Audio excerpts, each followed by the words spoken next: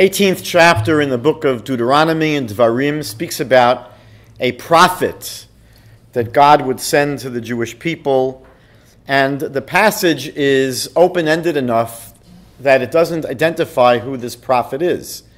And so the $64,000 question is, who is it speaking about?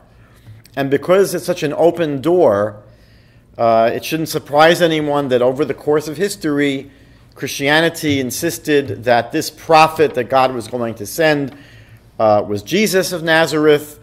Islam has claimed that the prophet that is being spoken of here in Deuteronomy chapter 18 is the prophet Muhammad, in their opinion. And so what we're going to try to understand is, based upon the text of the Bible itself, do we have any clues as to who this passage is referring to, where it says, "A prophet from your midst, from your brethren like me, shall God establish for you." That's in the 18th chapter of Deuteronomy, verse 15.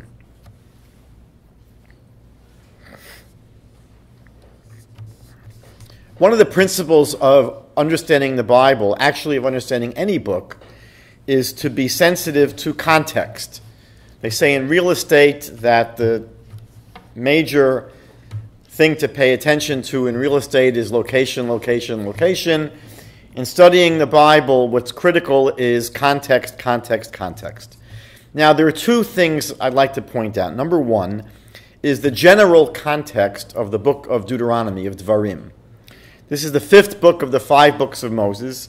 And as we know, this is really, the entire book is a speech, is really a message that Moses is giving to the Jewish people just prior to their entering the land of Israel. We know that they left Egypt and that they ended up spending 40 years wandering in the desert, but the goal of leaving Egypt was to come to the Promised Land. And now they are essentially at the foot of coming into the Promised Land. They're about to enter the land of Israel. And the entire book of Deuteronomy is basically the goodbye speech of Moses. It is his speech preparing the Jewish people for their entry into the land of Israel. Now, the 18th chapter of Deuteronomy will zero in even more in terms of context. One of the subtexts, one of the themes that is really working behind the scenes when we get to the book of Deuteronomy is a crisis that the Jewish people experienced 40 years earlier. We know that 40 years earlier, when Moses went to the top of Mount Sinai to receive the Torah, so we know that the people expected him to return at a certain time.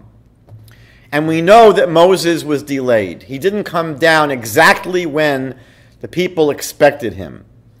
And the people unfortunately freaked out. They got very, very nervous. They were very upset. Who was going to lead us? They became very dependent on Moses. And we know the tragic consequences of their panic was to build a golden calf that would take the place of Moses. Now that event was a catastrophe in Jewish history.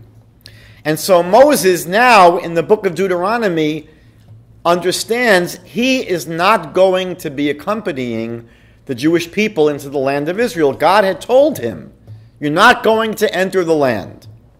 And so Moses now understands the people are about to enter the land of Israel. And Moses, is not going to go with them. So now they're going to find themselves in the exact same situation they were in 40 years earlier. They're going to be left without Moses. What is going to happen? And so the book of Deuteronomy basically is preparing them in general for entry into the land. But the 18th chapter, the one we're looking at now, really zeroes in on this question of what are they going to do in the absence of Moses. Now, immediately before verse 15, right before this promise of a prophet that God will send, Moses warns the Jewish people and says that you should not turn and learn from the pagan and occult practices of the nations who are living in the land that you're about to enter.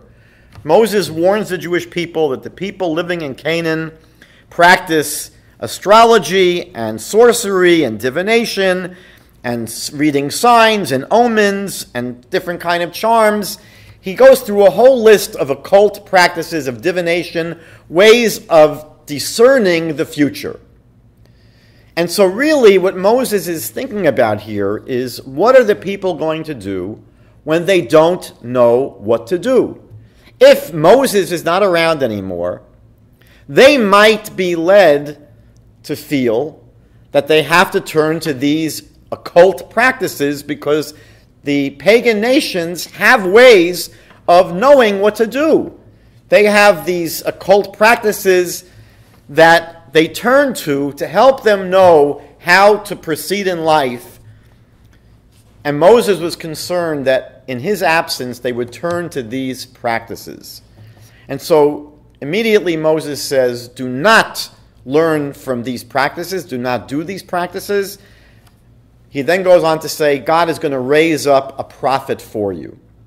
So it's clear from the context that this prophet that Moses is speaking about in Deuteronomy 18 is not Jesus or Muhammad, who come hundreds and hundreds and hundreds of years later.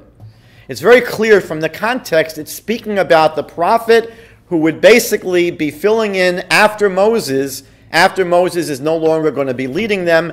And we know from Scripture that's the prophet Joshua. So the immediate understanding, the clear understanding contextually, is that this prophet being spoken of in Deuteronomy chapter 18 is the prophet Joshua. And again, because he is the one that's going to be filling in after Moses departs and is no longer leading the people. And obviously, by extension, a secondary meaning is that it really is applying to any prophet who will be coming after Joshua. Really, it's not limited to Joshua. Joshua is the primary subject of this passage, but by extension, obviously, it would refer to all the prophets who would be coming after Joshua as well.